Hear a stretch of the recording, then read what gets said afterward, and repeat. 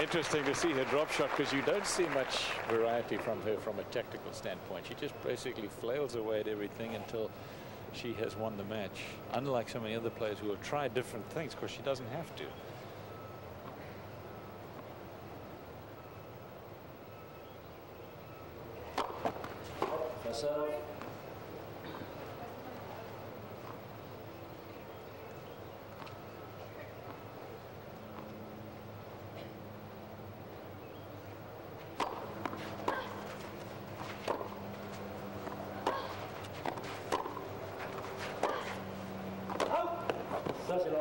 And the big news on the last changeover was Steffi Graf took off her silver earrings. So she's going to play the rest of the match without her earrings, and Carling Basset-Seguso is hoping she'd play the rest of her match without her forehand. I thought you were going to say she picked up Steffi Graf's earrings, going to finish the match with them on.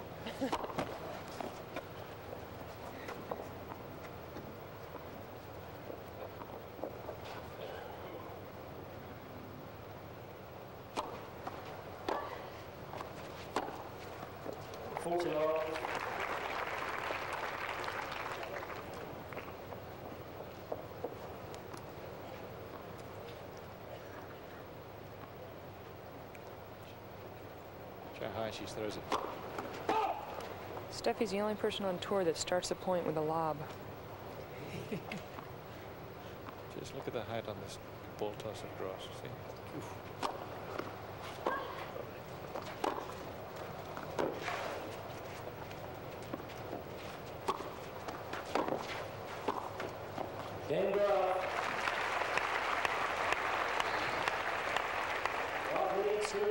Same story in the first set.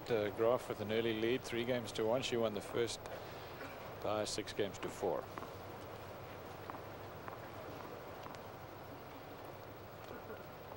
There's live coverage of the Bausch and Lomb Championships from Amelia Island, Florida. Cliff Drysdale, along with Mary Carrillo. Pam Shriver is watching from just behind the umpire, courtside.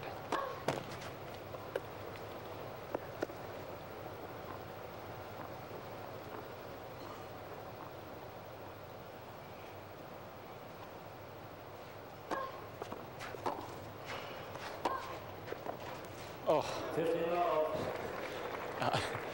you get some bad bounces on these courts, much more than on a hard court, but very seldom one as bad as this. Watch it. It didn't hit the baseline, and Graf just rubbed out the mark where it hit. It was inside the baseline, a patch of bad clay there. Court chewed up just a little bit right there. That was a grass court bounce. Yeah.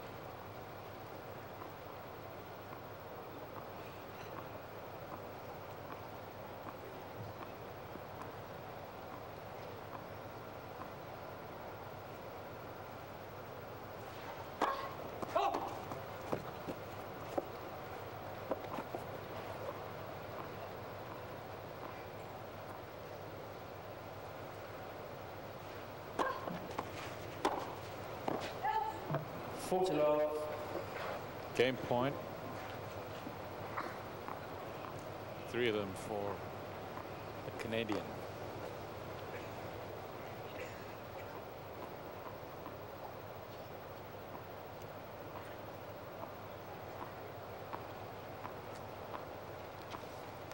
Once again, Carling's making Steffi Graf wait.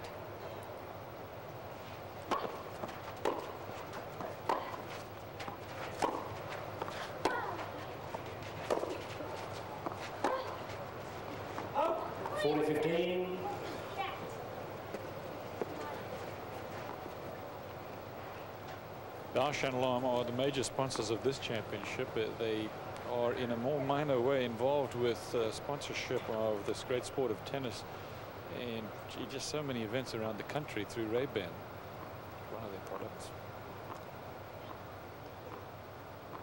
but here they are the name sponsor. Net for serve.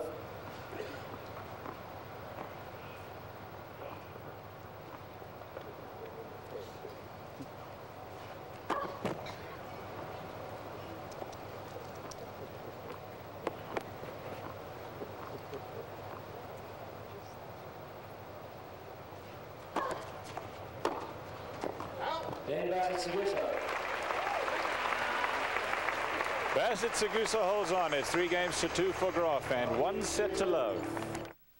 Calling Basset-Seguso playing 20-year-old Steffi Graf, who has already won a Grand Slam.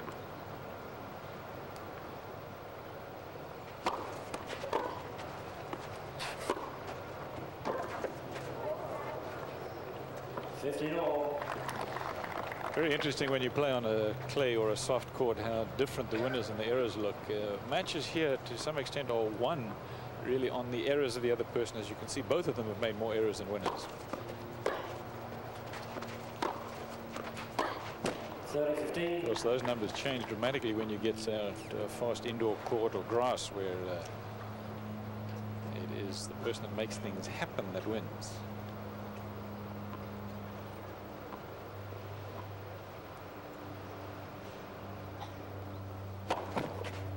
Nevertheless, I like to watch tennis on this surface where players have really got to work their way into a point.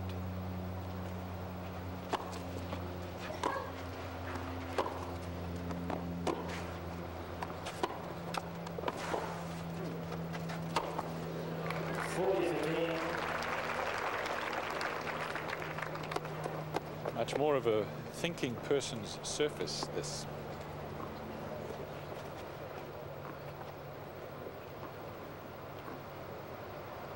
Game point. And a patient person's surface.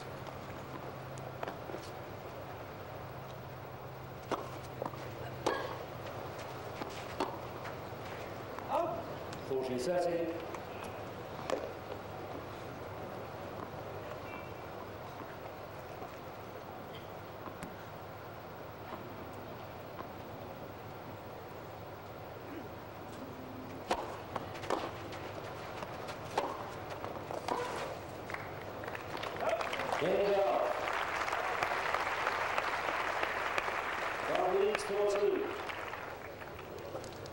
With a breaker serve, a 4-2 lead for Steffi Graf and 1 set to love.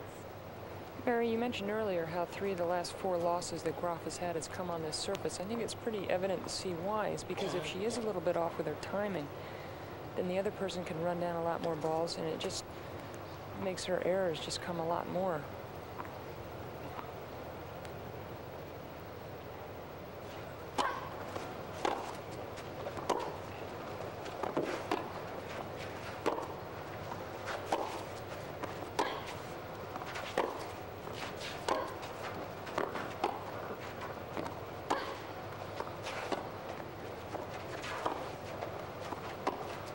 I know modesty prevents you from bringing this up, Pam, but you're the one who beat her on the non-clay court surface. One of the last 4 losses Steffi Graf had a couple of years ago at the Virginia Sims Championships. How did you do it? Well, I served huge and didn't miss much. And when I had to pick a side, in other words, when Graf was about to hit a pass, I read her pretty well. You can't stand in the middle of the court. You got to pick a side, and that's the same thing at the back of the court. Sometimes I feel the players don't commit themselves to one side or the other.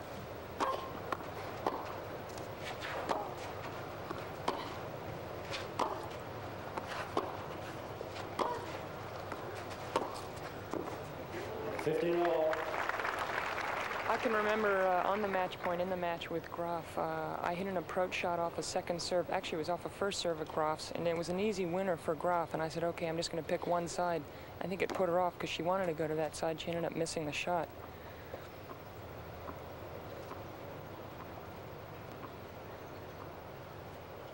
Two, 4, 15 all. One of only 4 matches in 2 years. 2 of them on this court. Sanchez Vicario beat her at the French Championships. Sabatini on this court, and then Pam Shriver indoors.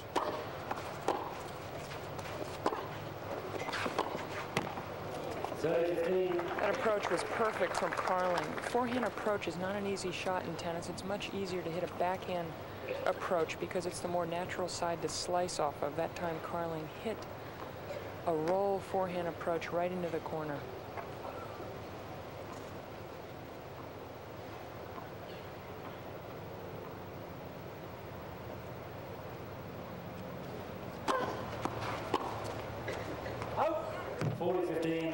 Look down her results, as we were talking about earlier, how quickly and easily she wins. At the Australian Open last year, for example, her scores read 6-2, 6-1, then 6-love, 6-love, 6-love, 6-1, 6-4, 6-love, 6-2, 6-3, 6-3, 6-love, and in the final it was 6-4, 6-4 against Helena Suková. It'll take her long to win that major Grand Slam event.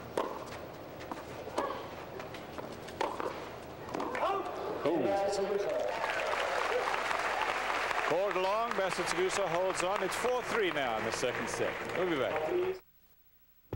You see all. So different. Well, for one thing, I'm married and I have a child. And I think my life is more real now. I'm a little more focused because I have other things that I have to worry about now. And I enjoy it. You know, I think I enjoy it just as much as I did when I was 15, 16, but I'm more serious for my approach to the game. She was only 15 at the time, too, that she got the final here, so she has some fond memories of this championship. A couple of years later, when she was 17, she was number 8 in the world and stayed in the top 20 until 2 years ago.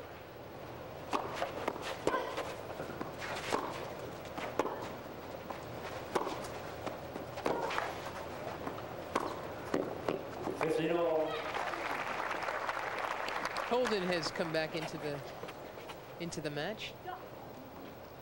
Carling said so many, you know, you used to think she was such an air bubble, a real air child when she was a kid. She's sort of a spacey teenage kid, and that's how I remember her anyway. Always real fun, delightful, but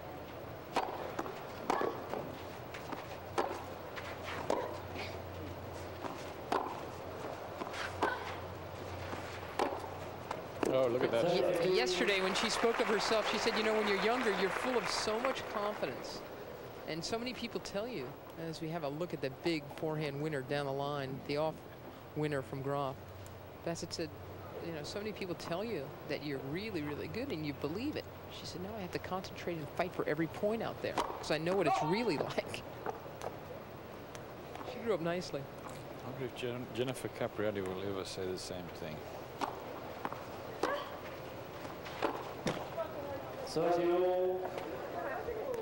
That's Peter Graf and Michael right in the middle of the screen there. That's Steffi's younger brother. He's going to school in Mannheim, Germany right now, but he's come down for this tournament. Mary, do you think that Steffi feels a little more pressure since her dad has shown up? That might be a reason why she's not playing as well? Pammy, I was thinking the exact same thing. And she changes when her pop comes around. I really believe that. And I was a little hesitant to say it because who knows? We haven't seen her enough since her comeback. There's Peter right in the middle. And Heidi, who's been here all week. Peter just got here last night. I was thinking the same thing, but I didn't want to lay it off on Peter because, again, we haven't seen Steffi hit enough balls to make that sort of judgment. Maybe she's just got to work her way through her old form. I do know that she's different. You know, she was very relaxed, very amiable. It was a pleasure speaking with her yesterday, getting to sit down and speak with her. I think she's a lot more businesslike when her pop shows up. And I just think that Peter Graf makes himself the bad guy to take all the heat off of her kid. I think a lot of what he does isn't really bad. It's difficult if you've got to work with it. But in general, I think I agree with you, Cliffy, that he's done a good job by his daughter. Right off the line, got a bad bounce there, a slide bounce, and couldn't control it. But it does affect you when you're playing in front of people that have been so close to you for all of your life and have expect so much from you. Game point. Deuce. Back to deuce. That was break point, of course, also for Carling Bassett. I also Seguso. feel that sometimes when you start a tournament and you have, say, 2 people here with you, you get a certain continuity going, and then someone else shows up and it sort of breaks that continuity.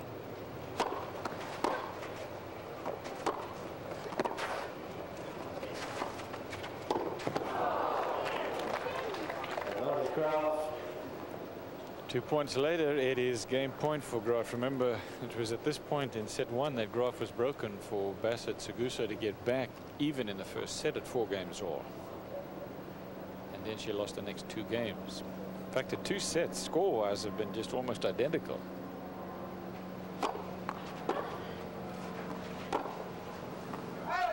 That's why. Juice. Also, we mentioned at the top of the show that Carling's attitude was one of her strengths coming into this match. I think Steffi Graf has sensed that Carling was not intimidated at all by her as an opponent or also by being here on center court. Carling loves the stage. Advantage Basset-Seguso.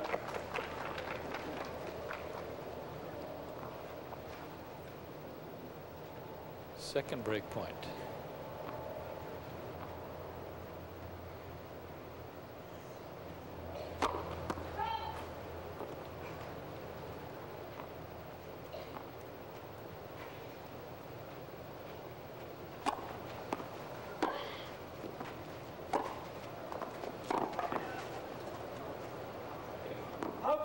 Juice.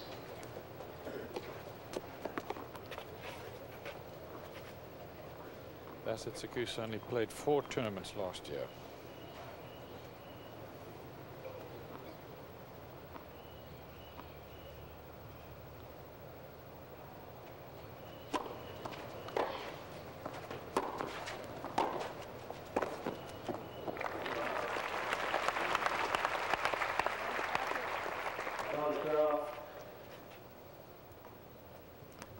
Live NCAA baseball rather next, Mississippi State at Florida from Gainesville. But we will stay with this match and our live coverage until it's finished.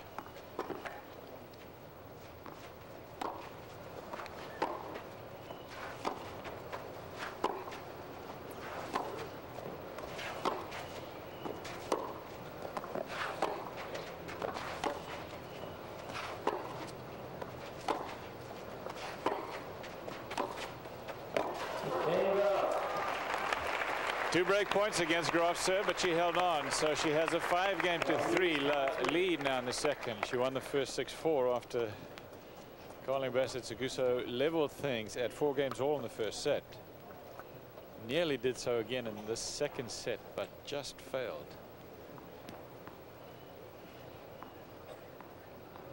So at the very least, the world's #1 will have a chance to serve for the match. If she breaks here, of course, this is history.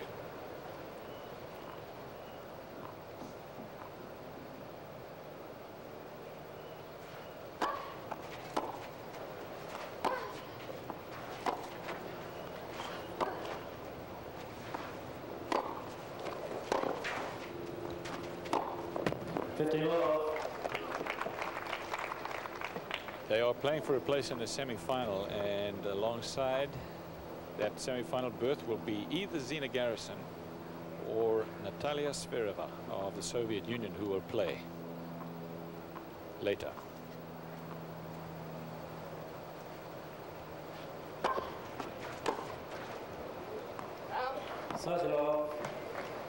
Number 2 seed Sabatini will also play later today. The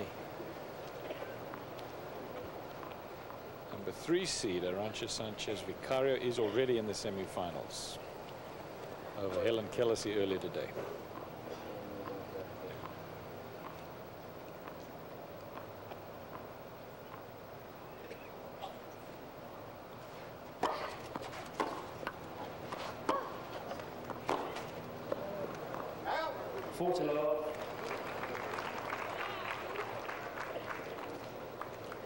Well, it looks as if Basset-Seguso is going to make Graf serve for the match, which is what you always want to do. If you're serving at 3-5, you want to put the pressure on your opponent and make them serve it out.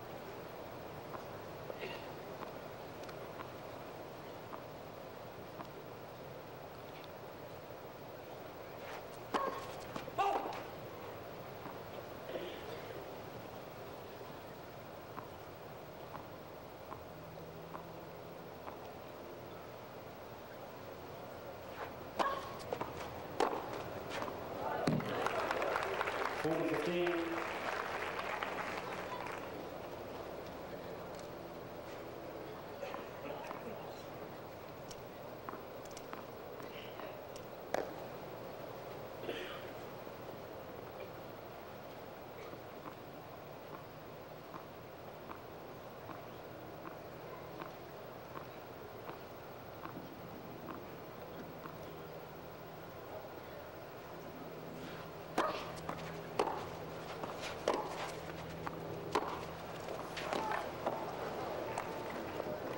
Of course, maybe Steffi's decided she doesn't want to serve for the match at 5-4. She's won the last 2 points. She has one more game point against her.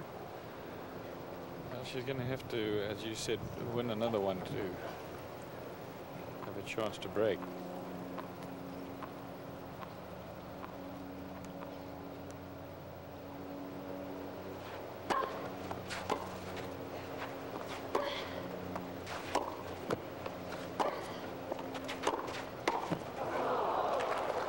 Deuce. Deuce.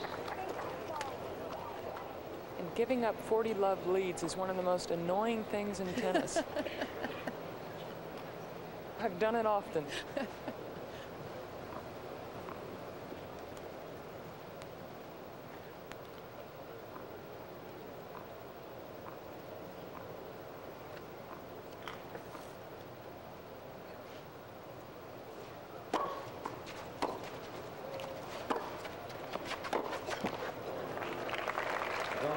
Basset-Seguso.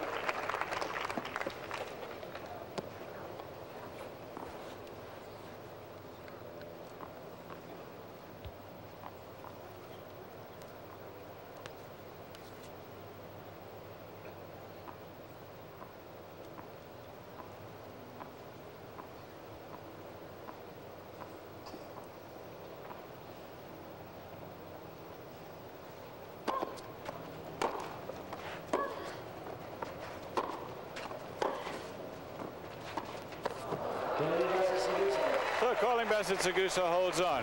When we come back, Steffi Graf will serve for the match. To at least the semi-finals.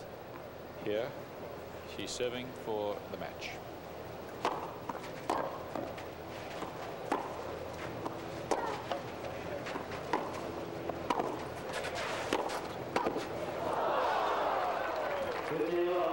She really missed a lot of volleys.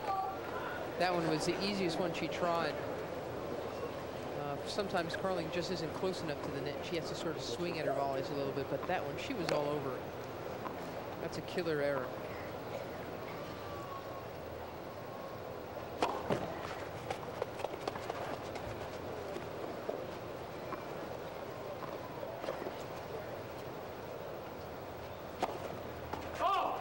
It's even more of a killer error now that Graf followed up Carling's easy volley miss with a double fault. Could very well be love 30. It's only her second, Pam, in the match, though.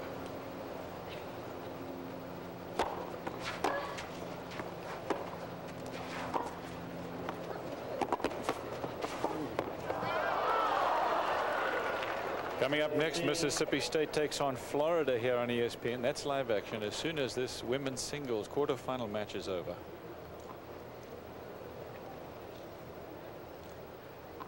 And Steffi Graf is 2 points from accomplishing that.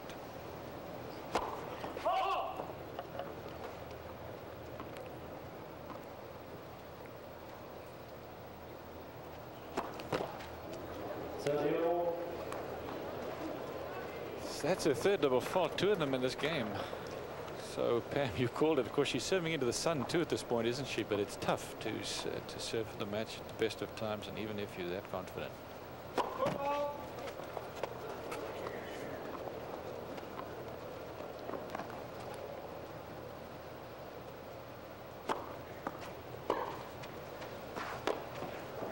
That was on the line.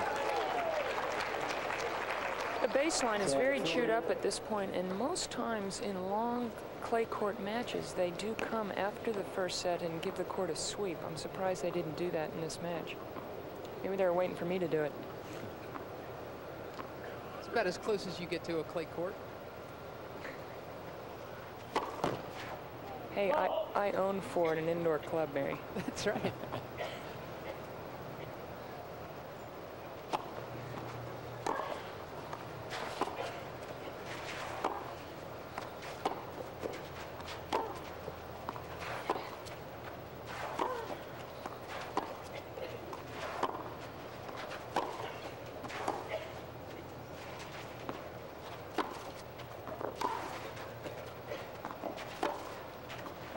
Break point, remember.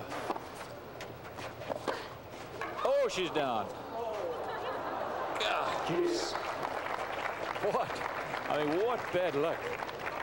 Chance to get back to 5-all here in the second set, and she was by no means out of the point, Mary. No, she really wasn't. Again, it could be that that area of the court is a little dug up. I don't know. This sort of came out of nowhere, it seems. She's getting a hand for coming back. You see that? She just sort of fell backwards. She looked just like her little boy right there. Mary, it looked as if she actually slipped on the line. Now, the lines here are hammered down there. It's like a plastic line, and it can get very slick. She just looked over to her mother and boy and said, "I'm okay." Advantage, Graf. And now match point. See, I'm not sure it was off the baseline. It's hard to tell because she seems beyond it. Doesn't matter now. Match point.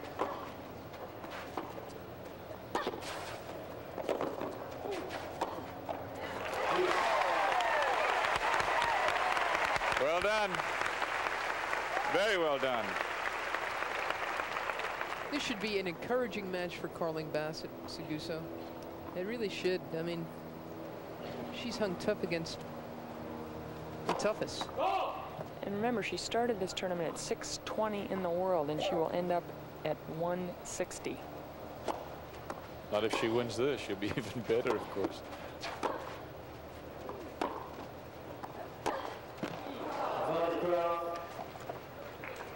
But she's going to have to come back a long way. She's down a set 5-4 and match point.